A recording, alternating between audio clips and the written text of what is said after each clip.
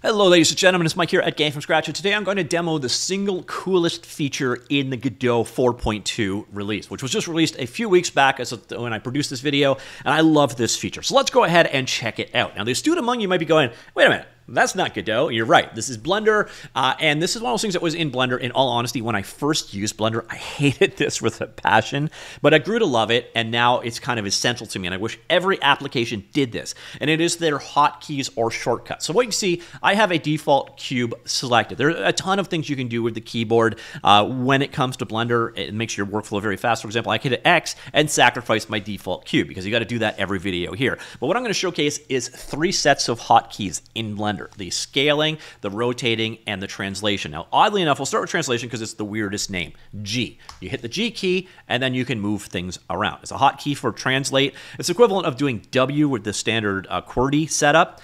So like, why G? Well, apparently grab. A very odd choice of things. At the same time, you could do the same thing with S. So S and then scale. And then we can do R and then rotate, like so. And on the whole, those are just hotkeys. Nothing exciting here so far, but now I'm going to show you the power of Blender. So what I can do now is I'm going to hit G, and I'm going to hit Y-axis 5. And what we just did is moved 5 units along the Y-axis. You can do the opposite direction as well, by the way. So Y, G, Y, -5, and then we're back to the origin. Now, this also works for scaling. So I can do scale 2.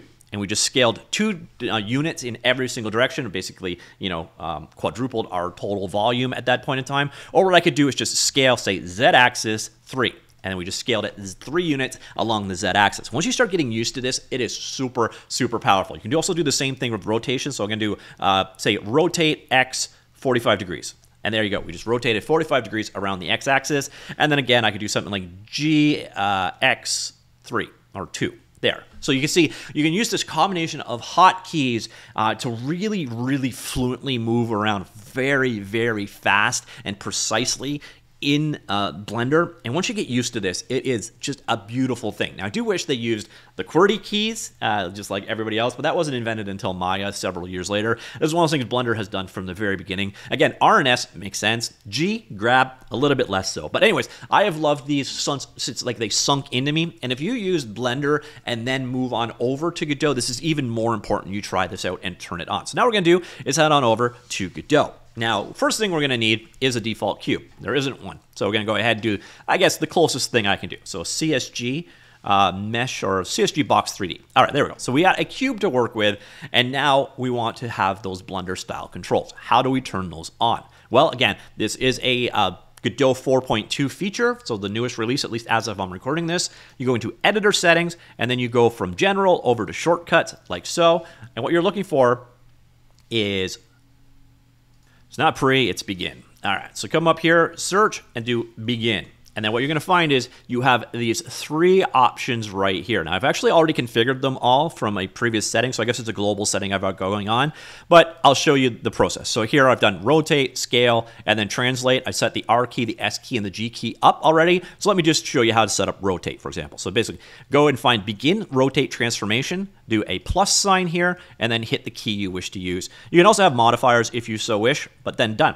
All right, so we've now got it there, and what I've got here is my default cube. By the thing, you'll also find that there's these new manipulator controls in 4.2. Very nice new feature as well. So if you haven't recognized those before, for dealing with volumes and shapes, there's these new profile settings. Very nice. So if I want to go ahead and move this guy again, I could do this. So here we are on the Z-axis, moving this guy around. Or what I can now do is G, Z, 3.